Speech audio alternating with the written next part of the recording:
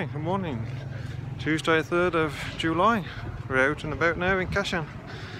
Got 3 or 4 attractions to see today, some historical houses and a historical hammam.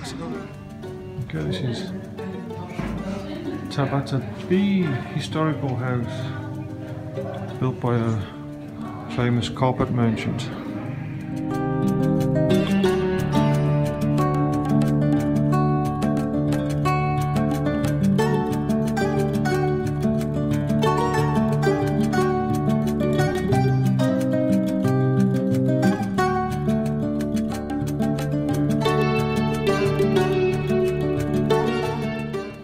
Business room, reception room. It's known for its stained glass windows. They come at the right time of the year. It's an amazing effect here. This is where the animals were kept here. This is actually on a higher level, or the same level as the town's ground floor, where the house is at the lower level. This is to keep the smells from the animals from coming into the house. The animals would enter. It's at the same level as the street. Through the door there, and they would be kept here, and in the room we were just in there. You can see the difference in height. The house is at a much lower level. This keeps the smells from the animals from getting into the living area. Also the house is at a lower level because of the heat, and also so the water would run through here, straight through the courtyard here. Style. You can see the arches here. These are European Roman style arches. There's also a peacock on the wall here. Amazing details everywhere. This actually here's a decoration of the crown from the English Queen. So this room down here, this is how you make a cool room without wasting energy. It's built at the lower level, and then the soil around it will insulate it, and then there's channels here. The water you saw up in the pools up there, they would flow behind the channels here. And also there's a wind tower that creates a natural air circulation and cools the room. You can feel it's extremely cool down here.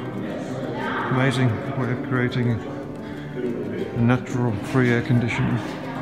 Very steep steps. The reason for that is it saves space.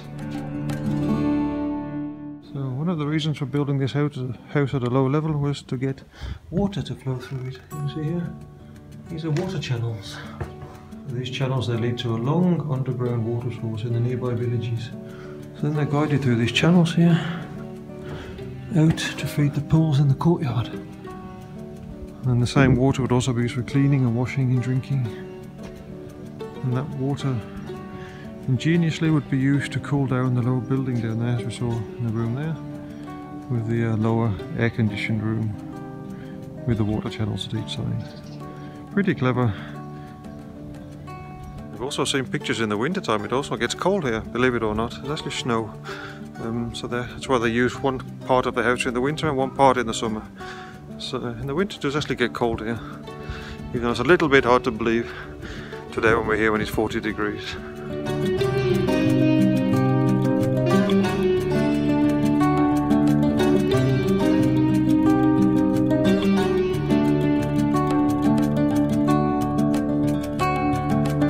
Okay, now it's time to see another house. It's actually called Love House.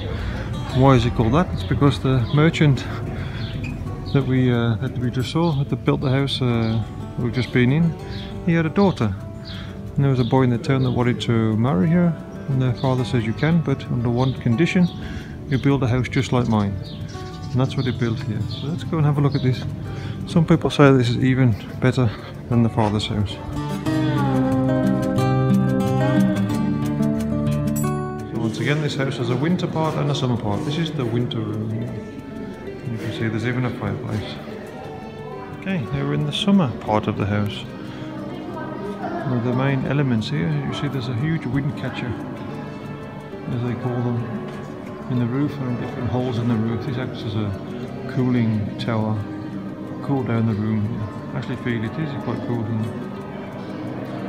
And extremely beautifully decorated. It a lot of European elements. That's because the king up there, he went to Europe and travelled, and when he came back he inspired a lot of the artists of the time and architects. That's why both the father's house and this house here has a lot of European elements. I can show you a few of them. Here you can see here the bridge there. This is a European bridge. All the scenes that are painted here, they're from Europe. I guess you see Holland here.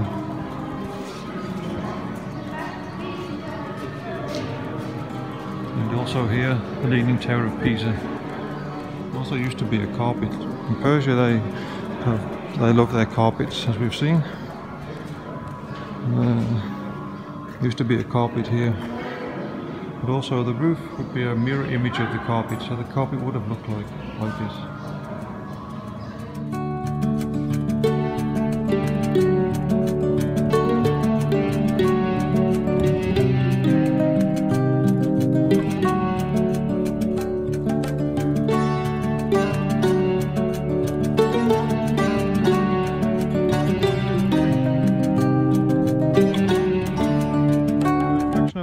This is an historical hammam, a bath. So we'll have a look at this. It's the same kind of entranceway we've seen many places.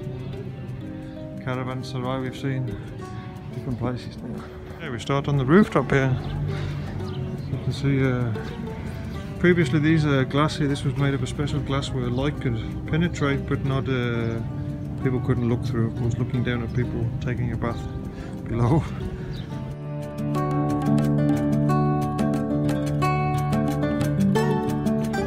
Fantastic view from up here. You can see the roof of the house we've just been in over there with the wind tower and wind catcher on the top.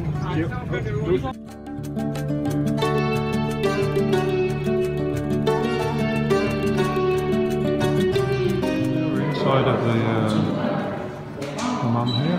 This is the warm and wet room. We'd make a fire outside and heat the water, mix it with cooler water to get the right temperature.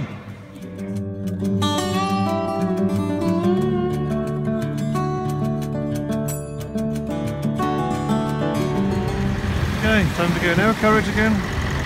Go and have some lunch. Okay, now we're entering a Persian garden. So this is a Persian garden, and Persian gardens, the characteristics are that they have water flowing, natural water flowing through the garden. These fountains here, they're all natural as well, just produced by the natural slope of the water.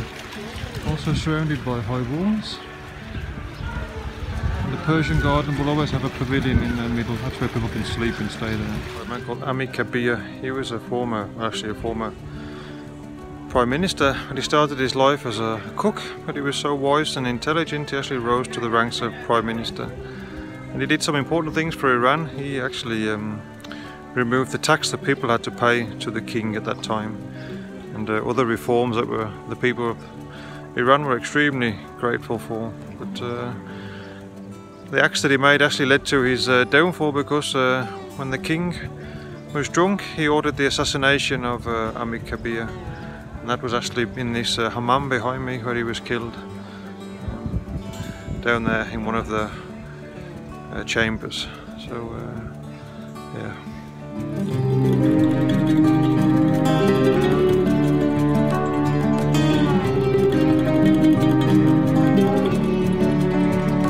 It's a beautiful garden, but also has a sad history.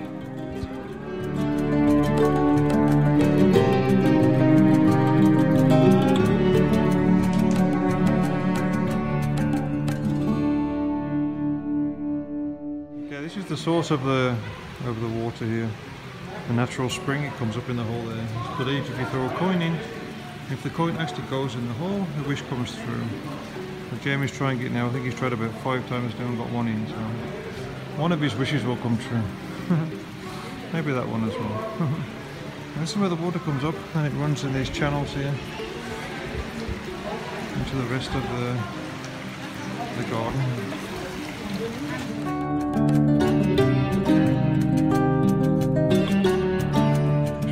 Covered in golden tiles. They've been stolen when the transition between one dynasty to the next king occurred, and then because of a lack of security at that time, then tiles were stolen.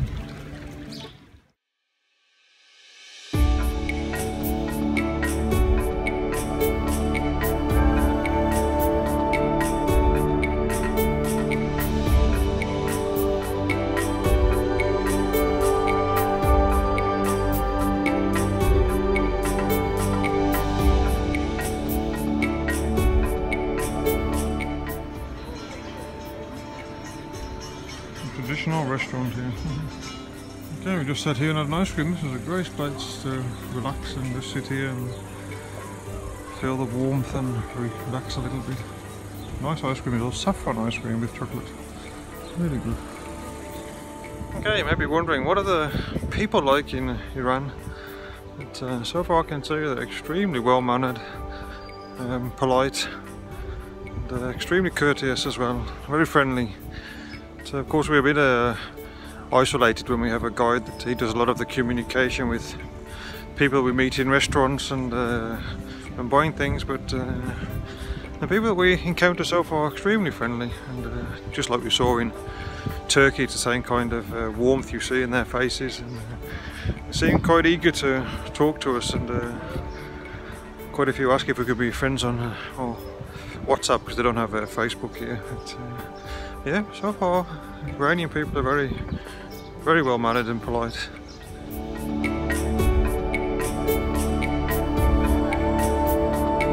We're going to a traditional Iranian restaurant today. Let's see what that looks like. Ooh, wow.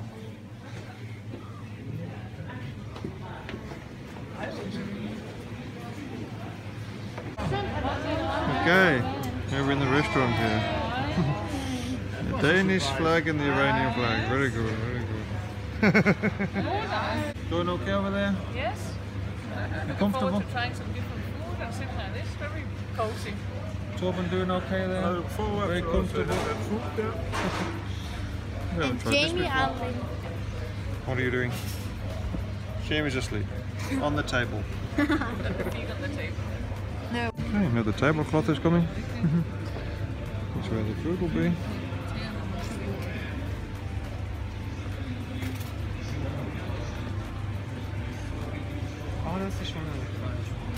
Okay, here the carpets are getting, or the tablecloth is getting full of food.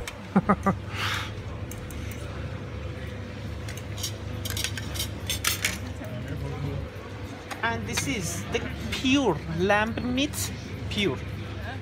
We need a bigger table. Okay, wow.